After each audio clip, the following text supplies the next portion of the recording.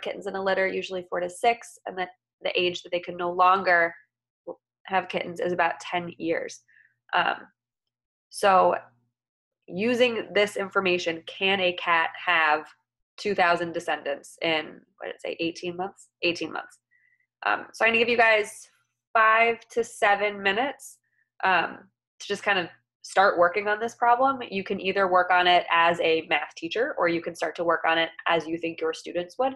But take about 5 to 7 minutes to give that a shot, and then we will come back together and share strategies then. Questions before I mute myself? Liz, you look like you have a question. Yeah, I had to figure out how to get to my unmute fast enough.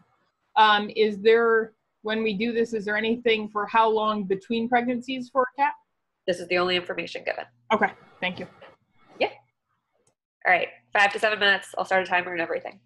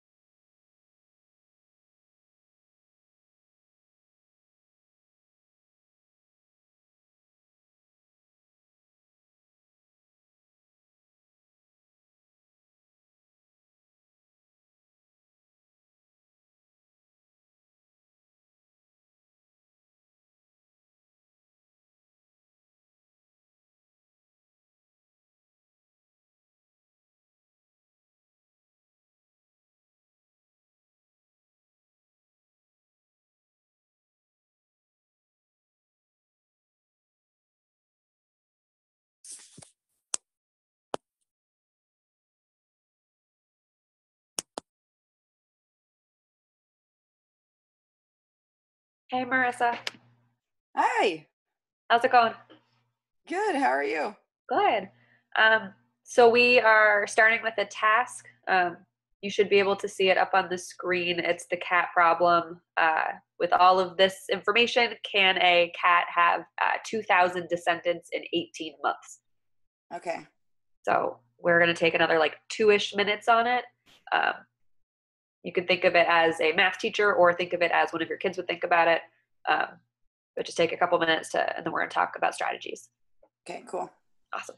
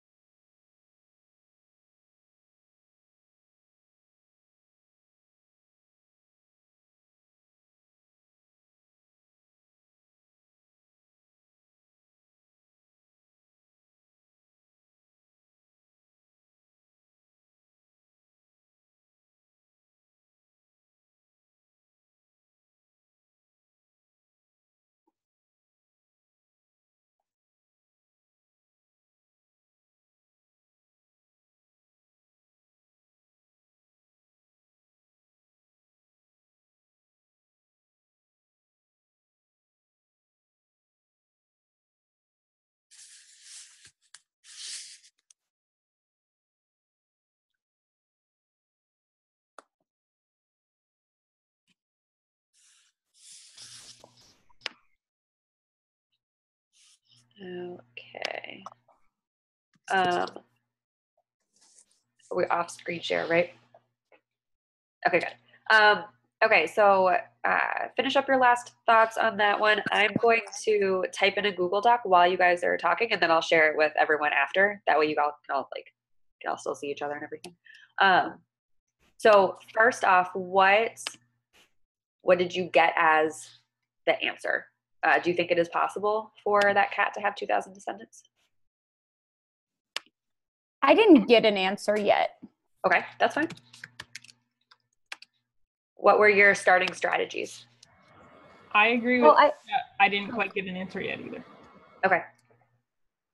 I started with somewhat of a timeline table because I thought that's what students would most likely do, and tried to figure out, okay, start with the first mom, we'll say.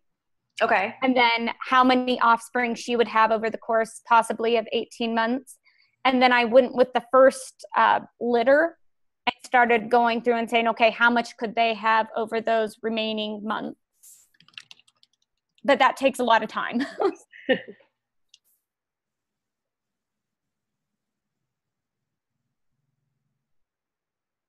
Tracy, you're on mute.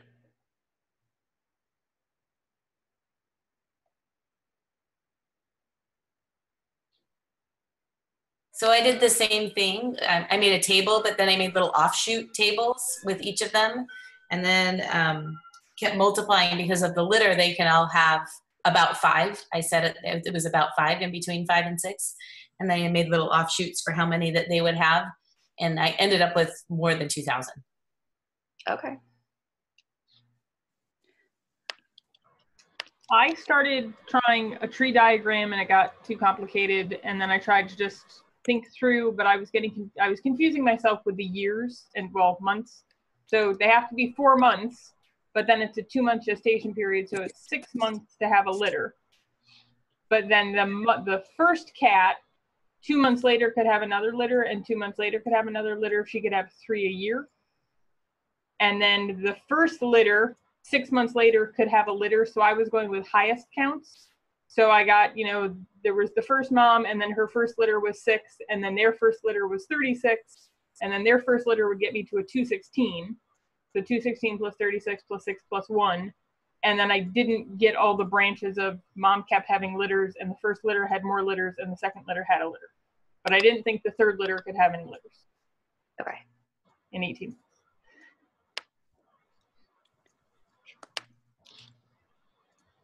Any other strategies that you guys used to approach this? Or strategies also that you think your kids would use if they were given this problem?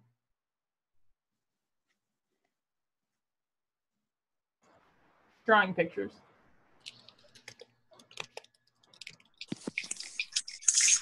If they were given this as a hard copy piece of paper, do you think that would be different? Like they would approach it differently than we just did, seeing it up on a computer screen?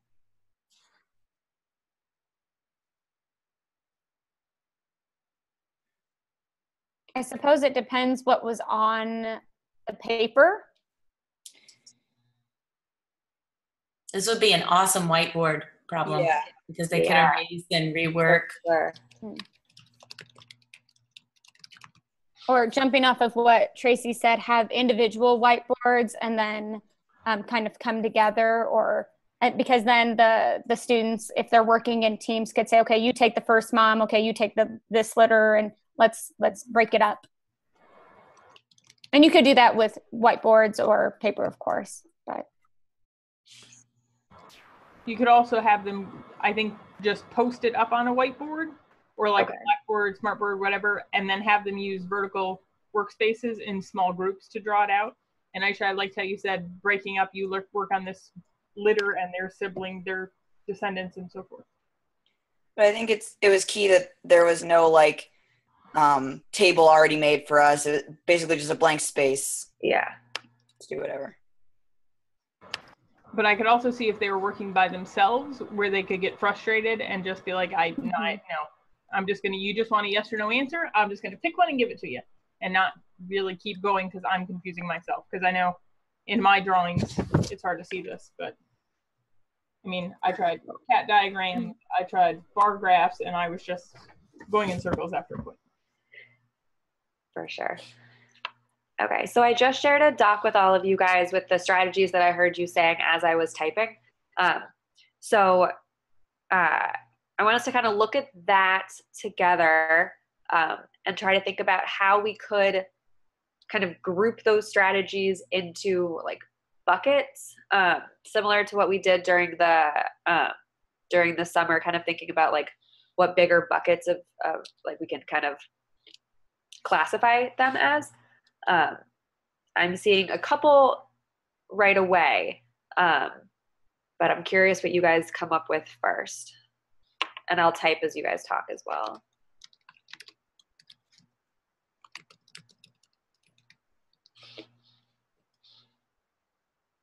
Any ideas for like how we could categorize those strategies?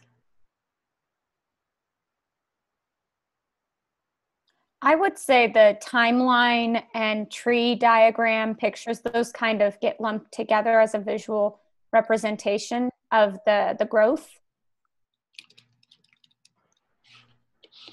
For sure.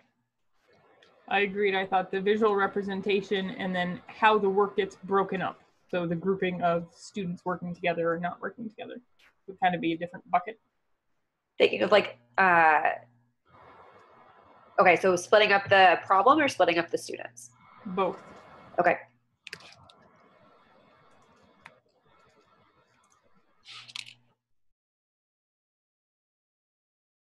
Any other ideas?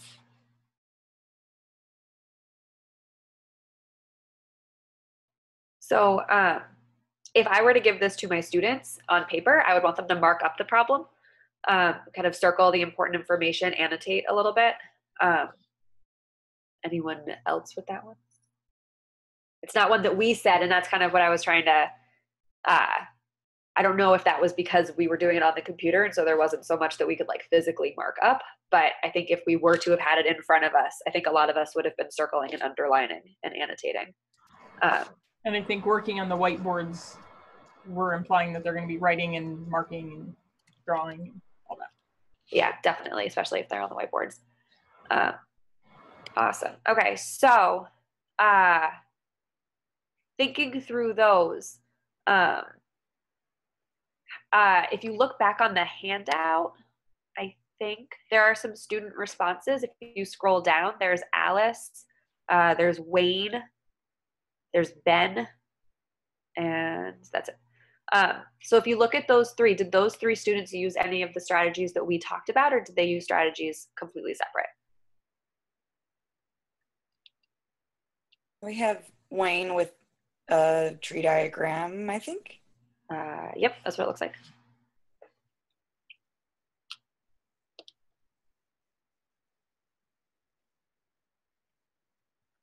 Oh, Tracy, good, you got the doc. Okay.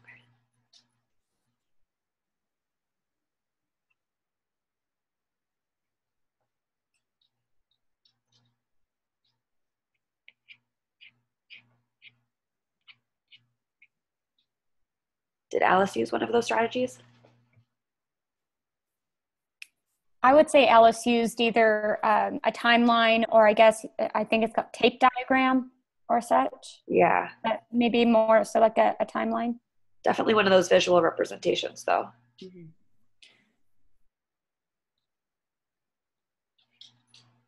And it seems like Ben tried to, although I'm having a hard time following his work on that one. But definitely there was a thought process there that he was trying to get across. His visual representation is a little pretty. He drew a tree, but it's not really like kind of getting to the underlying math of it quite as much as I think some of the others are. And I think that our students would as well. Okay, so looking at these strategies, I want you guys to take a second and look at the tile problem. It's page 6 of the handout document. We're going to take only like 3 minutes, but if you read through that problem, how could you use one of our big bucket strategies to approach that problem? Those buckets being pictures, splitting up the problem into maybe smaller pieces, and labeling problem and like marking up and annotating. So we'll take like 3 minutes. How could you use those? And then we'll share out in a second.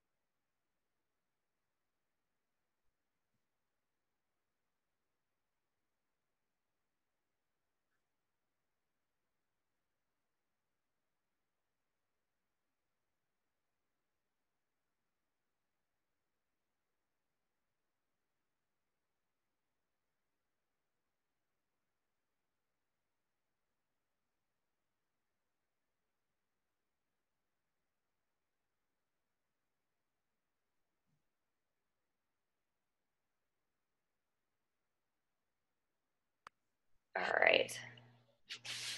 My dog is now in my lap. She wanted a little bit of attention, but I can still type while you guys are sharing. So this tile problem, what are some ways that you could use those strategies? We'll just share. I'm not going to type that one. But what are some ways that you could share those, like use those strategies or encourage your students to use those strategies for this type of problem? Well, splitting it up into smaller problems, like you could go from the 20 by 20 to maybe a 30 by 30. I don't know if that counts, but okay. Go step by step.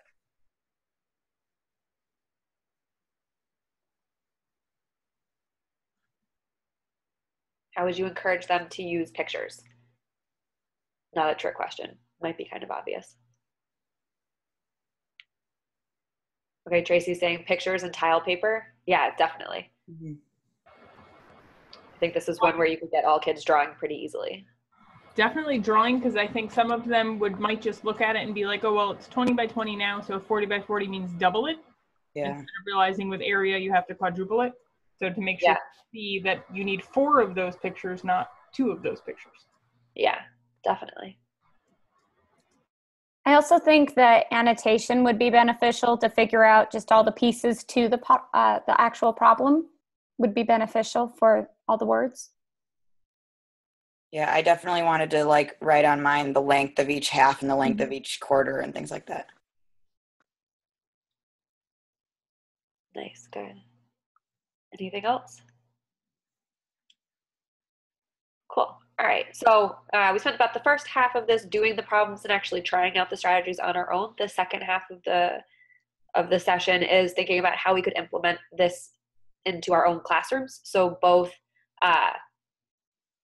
well, no, I'm not going to give anything away. So thinking about your own classrooms and what we've done for the last half hour, what could you do? What would you do? What are some areas of concern you have with implementation? Because obviously it's a little bit trickier with kids than with us. But what are some ideas that you guys have for implementation?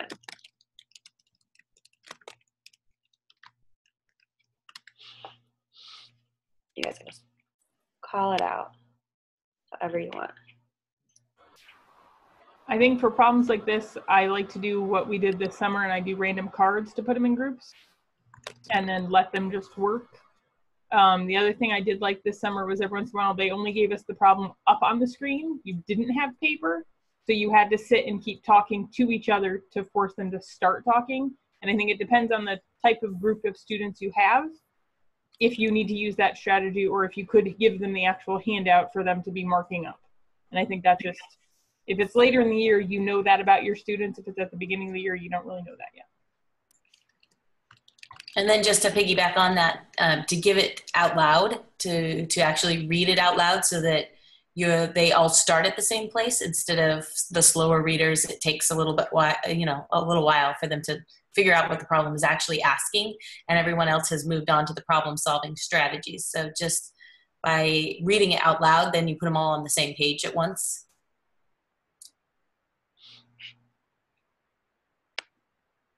I think these type of problems would be great at the beginning of the unit, especially to kind of engage them for whatever the unit is going to be covering, because these type of problems are engaging. It forces them to talk to each other.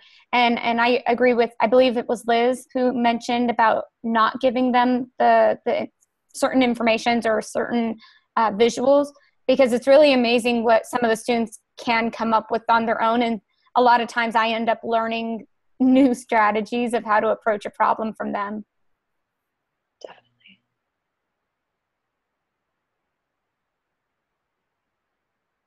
What about encouraging students to come up with these types of strategies? Like, I didn't tell you guys any strategies to try at the beginning. I just said, here's this problem. Be ready to share your strategies. How could you get students to come up with their own strategies? And then how could you collect them as a class? To get students to come up with a strategy or to share their strategy? Both. I guess for me, for sharing, it's here's your piece on the board. You have to go put something up and everyone's going to walk around and look at them. Right? So they each have to kind of have ownership and go post some. You have to put something on the wall because everybody's going to be able to see it. So make sure they have something to come up with. And I guess I do tend to guide students to be like, when I don't know what to do, I draw a picture to get them thinking, but I don't know if that's too guiding in a situation like this. I think it definitely depends on the kids with that one. And I think it also depends on how long they've been working on it. You know, if they're stuck and they're frustrated, they just need that prompt to start. So whatever but if they're starting on their own, kind of leave them alone. I think if you had them on vertical whiteboards, it'd be easy to just be like, look over there, what was their strategy? Or, I mean, You wouldn't have to do as much prodding to get them to share.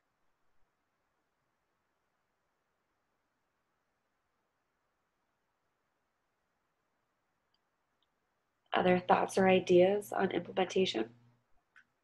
You can always just give them a hint also in terms of, remember some of the strategies that we've gone over before, that we've used before in past classes, and just sort of put that bug in their ear without giving them any hints of what the strategies they could use. Yeah, definitely. One of the things I probably would add to the question is to have them justify their reasoning, especially with the cat problem, because some of them would say yes or no, right? Because I guessed, or, I estimated, or something like that, but then to justify it mathematically, to be able to communicate it and explain it. So like that one kid's problem where it was all kind of a mess, even asking him, will somebody be able to follow your reasoning just by looking at your strategy? Well, and I thought that Ben one, the tree was a mess, but if you really read what it was, like, he was really thinking about it. He said, like, oh, if she, gets pregnant in June, she can have the baby in August, and then she can have the next litter. And, like, he did try to get some tree diagram out. Obviously, he took that literally, but he did have 3 branches of 3 litters with 6 branches on each. So there was something there. I wouldn't have been like, he has no idea what he's doing. He just needed a little push. Yeah, for sure. All right, so we started to kind of mention them, but what are some concerns that you have? Some areas like misconceptions that might come up about either these kinds of strategies or how to approach problems without being given a strategy? Like, what are some concerns or misconceptions or issues that you see arising with classroom implementation? I think some students just kind of give up quickly. They don't have that perseverance. And something like this, you do have to push through and actually think. So I think that's, I could see that being an issue in my class.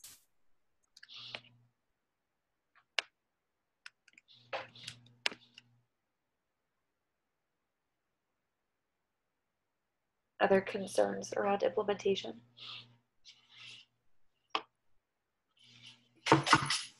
They might ask, like, how do I do this? So sometimes I'll have students say that, well, how do I do this? And just giving them the response of, well, just think about it. What do you think would work? They're not so happy with that response. No, they're definitely not, but I give that response a lot. I don't know, with students, I think the timing can be an issue. Like, too much time versus too little time.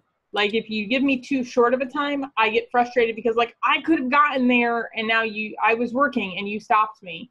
And then it's the same on the other end. Like, I'm stuck. I don't know what to do. I'm bored. And now I'm going to get bored and start doing something different. So finding that right balance of time for struggle and time to intervene, I think, could be a challenge.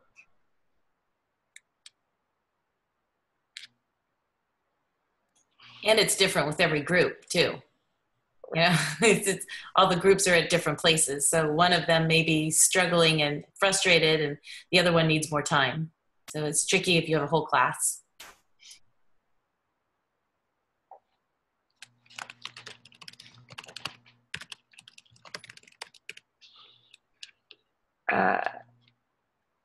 So then what are some ways that we could, oh, hi, someone else joined. Hi, Alex. So what are some ways that we could try to fix these concerns? What are some things that we could do either proactively or when they arise to help students with this idea of problem-solving strategies?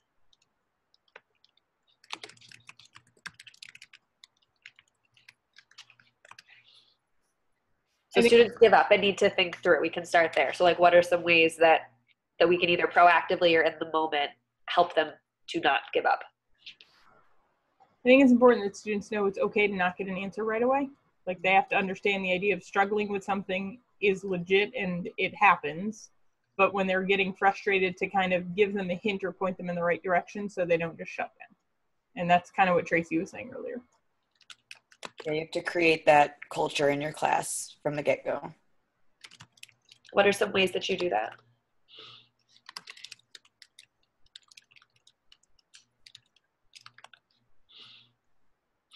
Anyone? What are some ways that you guys create that create that culture of like, it's okay to struggle, it's okay to not give up, it's okay to like come up with strategies and problem solve and all of that? What are some ideas and ways? I verbally tell them. Mm-hmm. I mean, it gives legitimacy to their struggle, but also encouragement to say no, that, you know, push through. And so when a student tries to takes more time to actually figure out the problem, I praise them for that, you know, push versus getting the right answer. You know, I'm not so much concerned with the answer. I want to see how you got there is what I usually say. And from the start of the year, just doing problems where they're not going to get an answer right away so that they see that this is the norm and it's okay.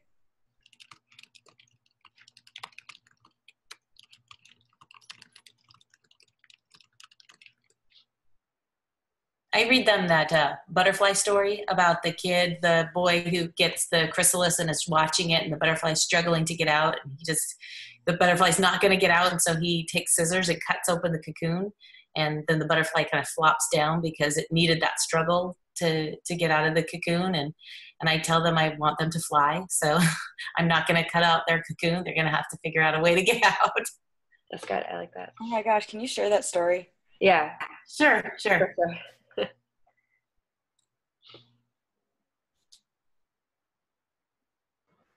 I kind of do the same thing. I encourage them at the beginning, like, it's okay if we don't know something, and it's okay if we don't get to the answer, as long as we're working on moving forward in the problem. That it's not the end result that I care about, and that's what Ayesha was saying too. It's not the end result, it's showing me your problem solving and your process of what you're thinking about to get to wherever you got. Thank you, Tracy. Thank you. So something that I do lottery tickets for group work. And so when they're working in the group, if I hear a great strategy or if I hear some great math vocabulary, I give tickets for that, more so than if a kid raises their hand and says, I got the right answer. I don't necessarily reward that right away. So that kind of goes with the praising for the struggle. Something else that I did recently was I had kids make instead of this, do this. So we made 2 different chart papers, and kids would raise their hands and give things that they currently do when they are stuck or struggling. So they said like giving up or going to the bathroom or getting up and walking around. And so that was kind of cool to see them owning all those things that they do that we know they do when they are giving up, but we sometimes wonder if they are aware that that's why they're doing it. And then we said, okay, so instead of raising your hand and asking to go to the bathroom, what could you do instead? And they made this whole list of all these great ideas, and they made them on their own. I just wrote them down. I didn't prompt them in any way. And then hanging those up in the room, now when they get stuck, I can be like, okay, instead of shutting down, pick one of those things instead that you can do. And so that was kind of cool to see them make that list on their own and own those strategies themselves, as opposed to me just telling them like, hey, instead of giving up, you should try harder. They kind of had their own ideas.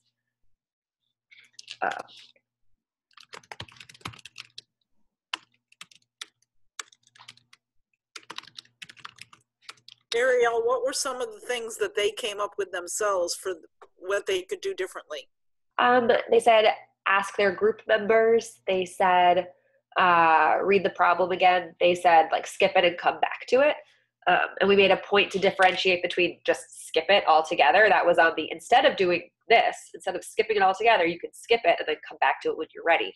So that was one of the good ones. I could take pictures of those and share those out with you guys too. I still have the posters. I just didn't memorize them. But yeah, there were some good ones on there.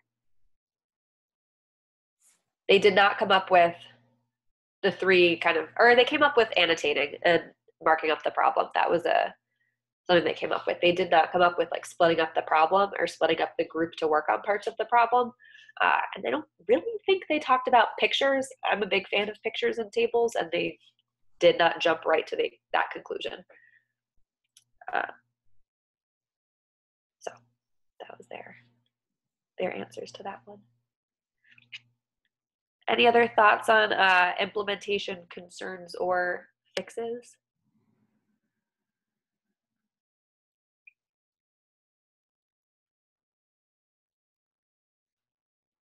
This is more so extension, but how do you use them, these type of problems? Do you use them at the beginning of a unit, the end of the unit, and then depending on what you say? So I don't use them nearly as much as I wish I did. DC Public Schools has a really strict curriculum, and I'm still trying to figure out how to best fit good problem solving into that. At my old school, what I would do though is I would try to do them kind of towards the end as a review. So kind of give the big challenge problems and then use that as an opportunity to pull smaller groups to work on skills that they're missing, which had pros and cons because it allowed me the time to pull those kids, but then those kids didn't get to work on the challenging problem. So definitely not a perfect solution to that one, but I'm curious what other people's answers are to your question as well.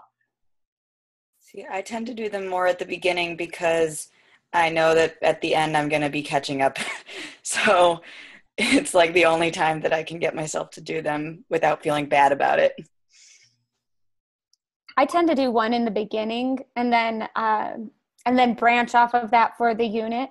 So I was curious in terms of linking these type of problems specifically to the standards of that particular unit.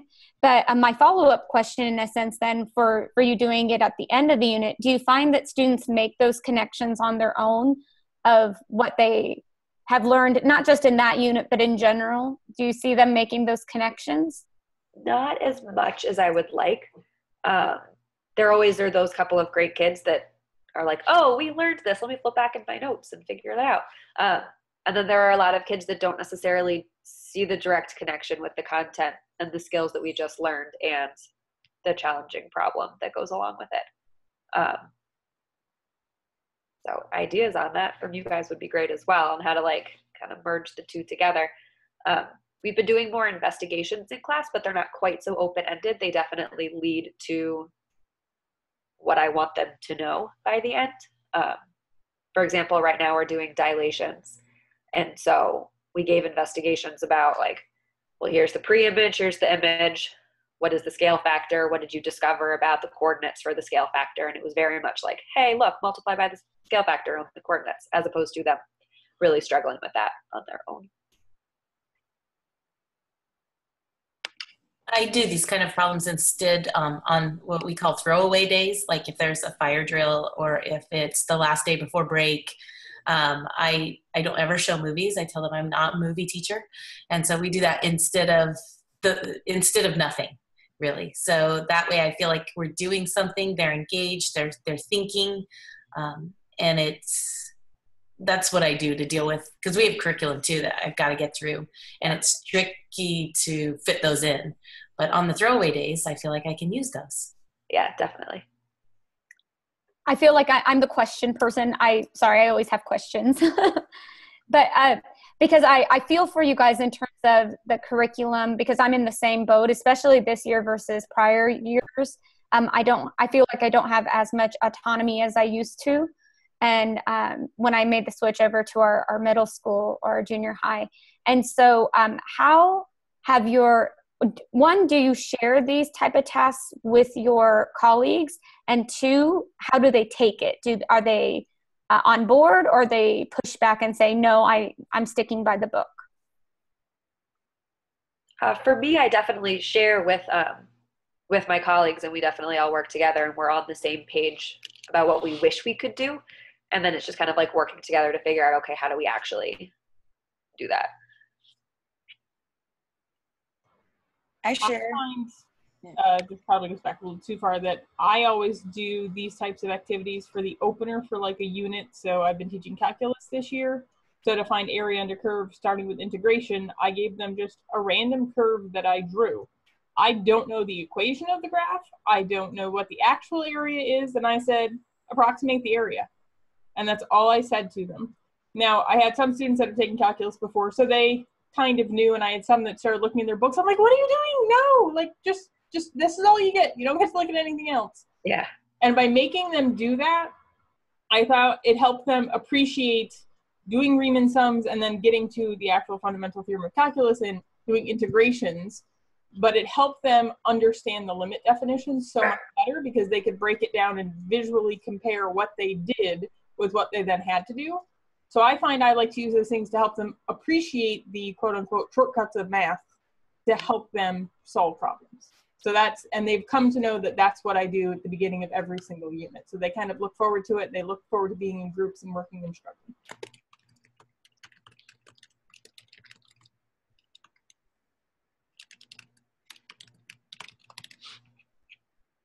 Nice. Okay, so with 15-ish minutes left, what are some next steps? Like, are you going to go in on Monday and give the cat problem? Or like, you know, how, especially with this weird little couple of weeks between now and winter break, what are some ways that we can try to implement within the next couple of weeks, or maybe when they come back from break is a great time to reset and make sure that they're good with that sort of thing? Like, what are some ideas that you guys have for next steps for yourselves and for your kids? I actually really like that cat problem. I teach, because I'm at the community college, I do have a lot more flexibility in my curriculum. And so one of the courses I'm redesigning for the campus, which is math for elementary education. So I basically am teaching 6th and 7th grade math to them. And so we're starting patterns and equations on Monday. So I actually think your cat problem might be perfect to get them started with, and the tile problem, because we just finished geometry. So thanks, Ariel. Those are fantastic. I'll be using them. No problem.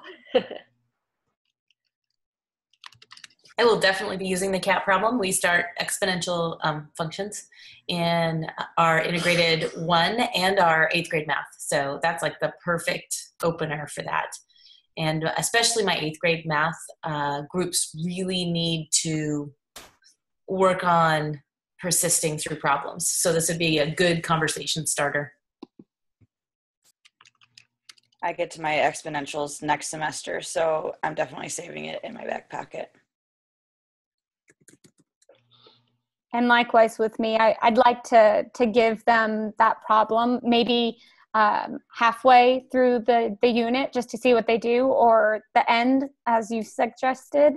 But also I wouldn't mind giving them the tile problem in my algebra class or even my math 8 class, just for them to grapple with it, to see how a pattern, because that's actually what we're working on right now, is how a pattern grows at a constant rate.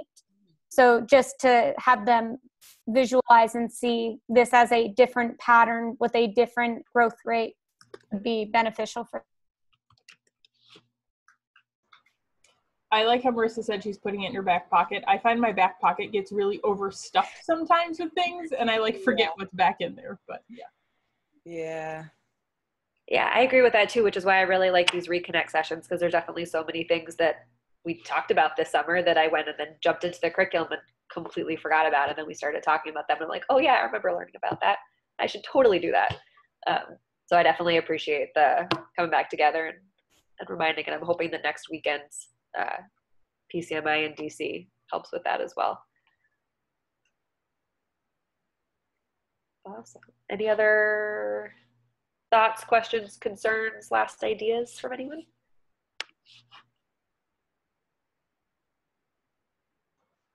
Just thank you. This has been wonderful. Great ideas and thinking. Thank you and reflection. Yeah, this was great. Thank you so much, Ariel. I love those ideas. I'm excited that I have a week's worth of lessons now, but Awesome. What I did. I had like a whole worksheet of patterns, but I like these even better just to get them struggling a little bit. And then I dive, like I said, I give them something bigger, dive into it, and then I keep going. So thank you so much. This was awesome. I wish one or all of you had been my math teachers while I was going through school. Thanks so much for letting me listen in. Yeah, of course. Thank you guys all for getting up early. I appreciate it. And I apparently didn't know time zones, so sorry I was late. That's okay. Not a problem. And Traci, good job being up super early again. So thanks. Our West Coast representative. I love it. And you're both West Coast. Nice. All right. Well, thanks everybody. Thank you, ladies. This was fantastic. We have another one in January, you know, after all our fun festivities of holidays and mid-semesters and midterms come back. So I'll be looking forward to sending out those emails, and I hope to see everybody then. Thank you. Lynn, can you stay on for a minute? I want to ask you something about I got a request from someone at a community college the other day. I just want to run something by you. Absolutely. And did we also want to take a screenshot of the pictures like we did last time, Liz? Yeah, that's a good idea. Do you want to do it? Do you know how to, does anyone have a PC? Because I'm on a Mac right now, and I always forget what the control something. I think Anne just took a photo. Command Shift 4 for Mac. Command Shift 4, thank you. All right, so Command. Are we still doing our thumbs up, or do you guys want to come up with a new little logo? Last time we all did thumbs ups. You know. On our nose? Not it. All right, well, whatever you decide to do in 3 and 2 and 1.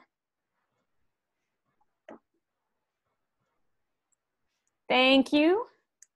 Awesome. Thanks, everybody. Thanks, guys.